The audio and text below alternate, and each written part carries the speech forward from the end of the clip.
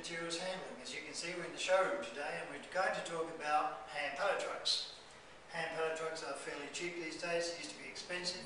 They're all a pretty good cost, easy to buy, and I want to show you a couple of things about looking for a really good hand pallet truck as against a cheap one.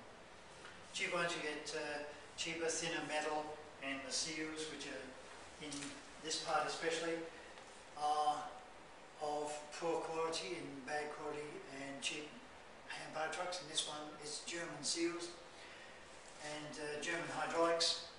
The hydraulic fluid is actually in the cast steel reservoir.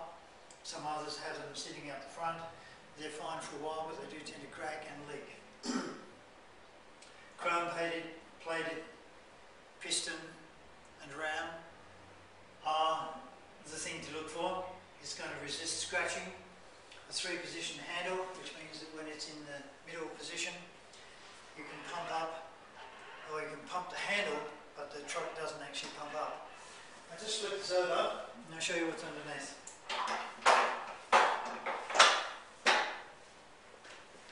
In this case, we've got urethane tyres on a cast steel wheel. This is the toughest configuration. You can have solid nylon, you can have other plastic hubs, but this is the better type. This particular unit has got grease nipples on all moving parts. Very handy if you want to maintain your own truck. This also has an adjustable tie rod, which means that if this load wheel goes down in size over time, as it will, then you can adjust the tie rod to make this go down further to make the truck level at all times. But in theory, most people forget this. If this runs down to an unusable level, they usually replace them anyway. But these are the things to look for. Strengthening is another big important thing in a truck. This is rated at 2.5 tons. You can see the strengthening actually runs back down underside on both parts of the fork. Another great feature is the lead-in angle or lead-in roller. In this case, it's got both.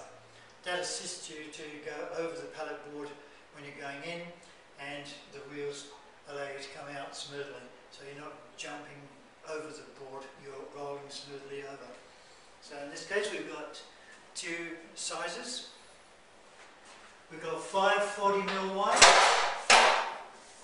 and 680mm wide. 680mm is the standard Czech type pallet truck. This one is used for Euro. 540mm wide is used for Euro. If you want something that lifts higher, you go to the high pallet truck or the skid truck. That's our lesson for today. Thanks.